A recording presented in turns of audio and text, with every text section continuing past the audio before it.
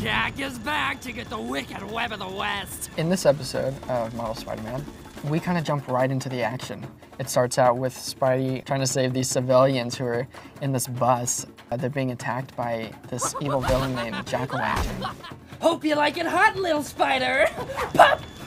The Jack-o'-lantern, he's the most bizarre, outlandish villain. He thinks it's Halloween every single day. I told you, the name's Jack-o'-lantern. In the second act of the episode, Nate Potvin plays Prowler. The sixth sense you're supposed to have is real.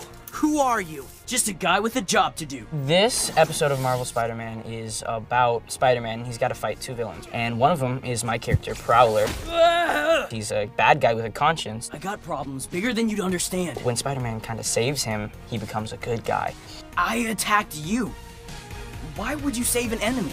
I'm a huge Marvel fan, a huge comic fan. I used to watch Spider-Man growing up, the cartoons. It's like to have watched and to now be on. It's really fun. The cemetery's about to get a new tenant. Spider-Man's one of my favorite superheroes, and it was just an honor to actually be on the show.